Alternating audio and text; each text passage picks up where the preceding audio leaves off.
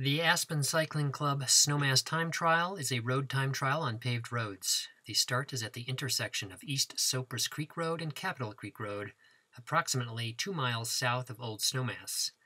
Please park at the Park and Ride lot at Old Snowmass on Highway 82. Race registration is held between 5 o'clock and 5:50 p.m. at the start line.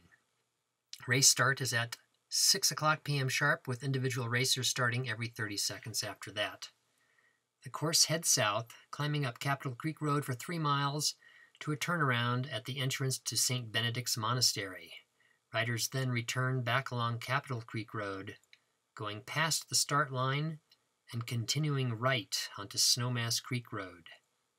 Stay on Snowmass Creek Road to the finish, approximately 1/2 mile past Watson Divide Road.